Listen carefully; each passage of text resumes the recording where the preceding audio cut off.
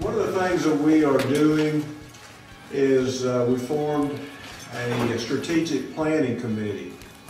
Arkansas is one of only, I think at the time, 12 states. I think some more states have come up with strategic plans, but one of 12 states that does not have a strategic plan for their judiciary. I wanted to talk to you today to tell you about the resources and the services that we can provide to the counties, because I don't know how familiar that everybody is with us. We've flown under the radar a little bit too long, and we're trying to get our face in front of the county officials and let you know that we're here to provide support for the preservation of your historic records.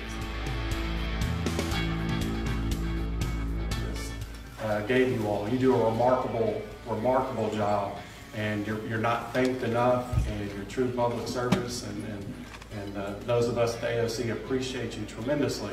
Last year alone in Arkansas, there were 1.2 million cases filed in the state of Arkansas. 1.2 million cases crossed your desk.